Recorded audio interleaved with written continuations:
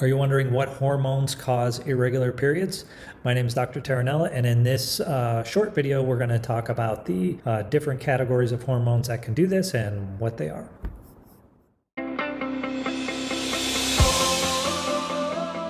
So what hormones are involved with irregular periods? There's three kind of groups of hormones that I think about with this question. The sex hormones, female sex hormones, cortisol, and thyroid. Mainly, it's going to be the female sex hormones. So when you have so in a similar video, I talked about the hormone imbalance and how that can cause irregular menstruation. So this is a similar type of question, but the specific hormones involved with this are estrogen and progesterone, the relative balance between those two. And sometimes if you have high testosterone, it can throw off the balance, leading to higher amounts of estrogen.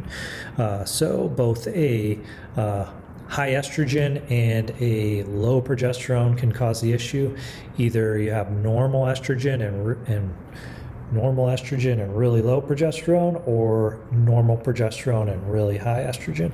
Both of those can lead to irregular periods or menstruation. So, and sometimes high testosterone can do that too. If sometimes when females are getting supplementation with testosterone, either pellets or injections or things like this, just the level is too high for them, and it's causing them to have more frequent menstruation because the uterine lining gets the amount of progesterone cannot keep up with the amount of estrogen, because the estrogen causes the uterine lining to get really thick and grow. The other thing that can happen, other hormone category, is with thyroid. So usually it's going to be hypothyroid that leads to irregular menstruation, but both hypo and hyperthyroid can do this, so you got to keep that in mind as well.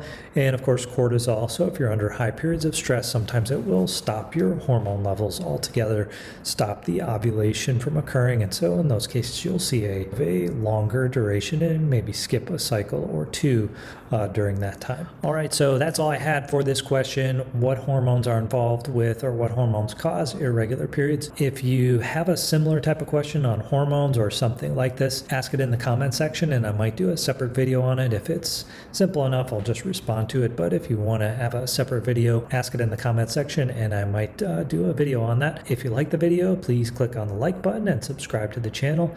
Thank you for watching. We'll see you again next time.